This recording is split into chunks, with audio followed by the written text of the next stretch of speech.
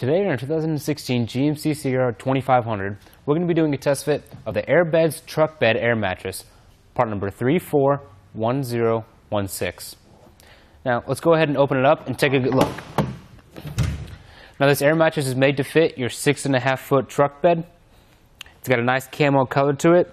When it's fully inflated, it's going to sit about 12 inches off your truck bed. Now the coolest feature in my opinion about this air mattress is that it's self-inflating. So we're going to come right here to our knob to inflate or deflate it. Right in here we're going to have our portable charger. You can charge this at home. You're going to get a charging port with it. When that's installed, we can turn it on.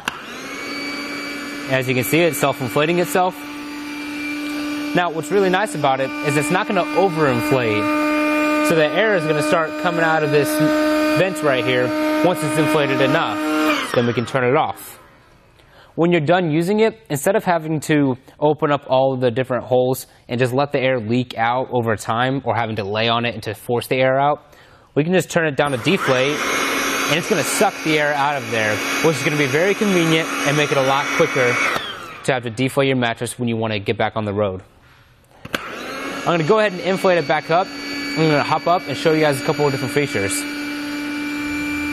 I also do want to point out that if this system seems to be failing you at some point, or if your battery isn't fully charged, you still do have the manual ports to be able to get a pump and air it up yourself and deflate it.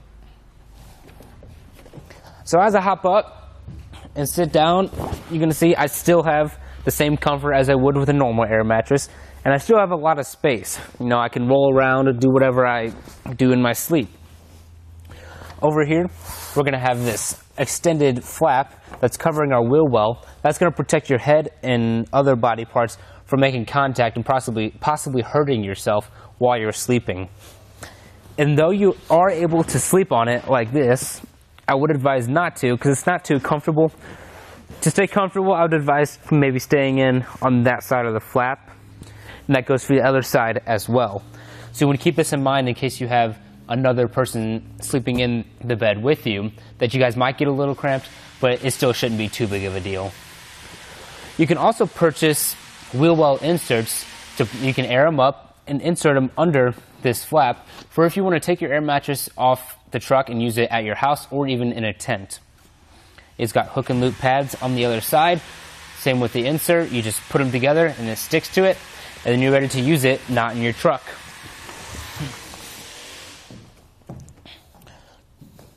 If you do want to have more of a secured sleeping spot, you can combine this air mattress with a camper shell on your truck or with a tent. That's going to provide a nice enclosed sleeping spot.